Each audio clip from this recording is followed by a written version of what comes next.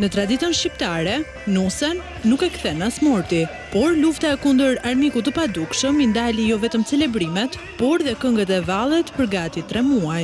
Me fat janë ato çifte që eventin më të rëndësishëm të jetës e kishin planifikuar pas datës 23 qershor.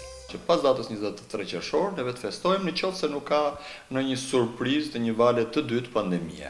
Do jemi të mirë kuptueshëm që se largo Zot ndodh diçka e këtij lloji. Jo vetëm neve si kompani që operojnë në këtë treg, po marrë mend të gjithë popullata që është e interesuar lidhur me shërbimet që ne ofrojmë. Për shumë çifte ndoshta nuk do të jetë dasma e ëndrave, numri i të ftuarve do të jetë i kufizuar, ashtu sikurse sjellja e dasmorëve që do të jetë e orientuar. Nuk është dasma tradicionale, por është një dasëm, është një fest.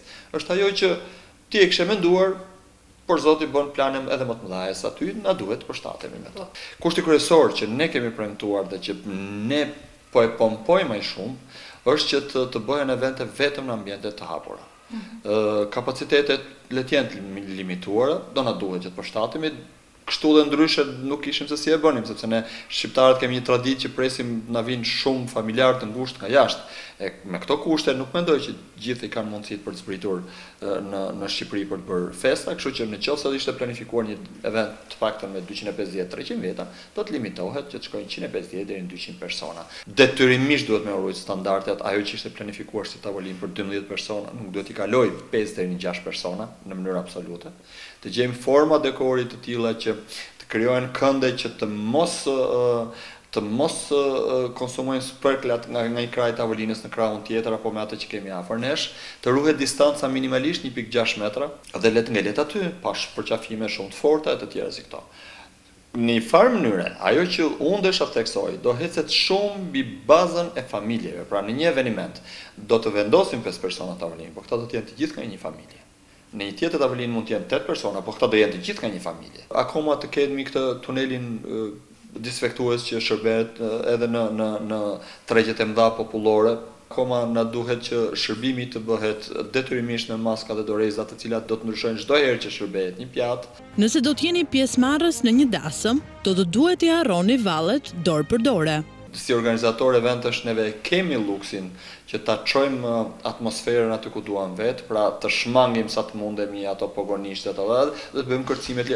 Ju ndoshta nuk do ta vini re, por 2 persona duhet të jenë duke ju monitoruar, teksa vëzhgojnë nëse thyhet protokolli i dasmave të pandemisë. Ajo që ne kemi shtuar në një rast si ky, që dhe është e pazakontë për dasmat shqiptare, është të kemi 2 supervisor. Domethënë këtë nuk na ka kërkuar kush, e kemi propozuar vetë ne. Kemi 2 supervisor, një nga Ministria e Shëndetësisë, që do të shohë se sa mirë ruhen këto masat që nga organizimi i festës dhe në implementimin e saj dhe në ekzekutimin e saj, dhe në momentin që ky përfaqësuesi i Ministrisë së Shëndetësisë, që mund të jetë qoftë mjek, qoftë ndihmës mjek, qoftë infermier i thjesht në zonën ku operojmë për të bërë këtë festë, ka gjithë të drejtën e botës ta përcjelli tek tjetri supervizor që është i Ministrisë së Rendit, dhe supervizori i Ministrisë së Rendit ka gjithë fuqinë që ta shpërndajë këtë event në momentin që mendon se po shkelen rregullat e masa. Në konceptin tonë do jenë të pandjeshëm, të padukshëm, por do kryejnë gjithmonë funksionin e tyre. Pra nuk do jenë eksponent, nuk do i shohim me uniformë atje, por gjithsesi do jenë në një kënd vëzhgues, konstatues, pse jo të mbajnë në një raport. Kush kishte planifikuar të martohej para 23 qershorit, i ka zgjidhjet shumë të pakta, ose do të ketë pjesëmarrës vetëm 10 persona, ose do të shtyë ditën e shënuar. Një çike vështirë, domethënë deri tash ata dhe ne kemi vendosur që t'i shtyjmë në kohë. Domethënë anullime nuk ka pasur shtyrje në kohë. Ne shohim versionin që bëhen festa shumë të vogla familjare, ku duhen 2-3 persona nga krahu i nusës, 2-3 persona nga krahu i dhëndrit, në ditën që ata kishin menduar se do të bënin dasmën e tyre. Këta pra ato bestytnia shqiptare, është bestytnia shqiptare që nuk duhet që ta ndryshojmë ditën e dasmës. I respektojmë edhe këta. Edhe kanë bërë shumë martesa të vogla, në sensin o në shtëpinë e nusës o në shtëpinë e dhëndrit, nëse ka një kopësht aq më mirë akoma, janë mbledhur pak persona. Vendimi për të organizuar dasma këtë verë kishte në qendër respektimin e të drejtës së çifteve, të cilët në të shumtën e rasteve kishin kryer parapagesa për shërbimet. Janë 27.000 njerëz në sektor që presin që neve ta vazhdojmë këtë punë, dhe këtu nuk bëhet fjalë për të ruajtur standard luksi, për të pasur atë minimumin etik që kërkon secili prej këtyre punojësve. Por një tjetër arsye ishte edhe rimëkëmbja e bizneseve të eventeve, të cilat janë dëmtuar rënd. Konsumi i eventeve në Shqipëri arrin shumën 165 milion euro e gjysmë përafërsisht, që nuk është një vlerë e vogël, kjo është influencueshme goxha. Dhe thash, këtu nuk janë futur evente të tjera familjare përveç dasmave. Pra nëse do të shtojmë dhe ato, unë mendoj që duhet kapi të paktën një 200 milion eurosh në rang republike. Dihet nga të gjithë që sektori i eventeve punon 3 muaj për të pasur një vit të tërë avans, le të themi.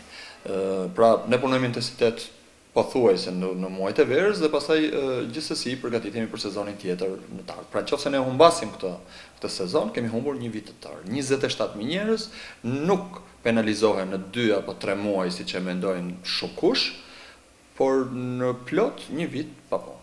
Në një vit pa punë është një vit pa punë për secilin në sektor. Nuk bëhet fjalë përfitimet që mund të kenë subjektet, kompanit, por bëhet fjalë për të përditshme që duhet konsumojë secili prej këtyre 27.000 njerëzve në familjen e vet, në atë të voglën.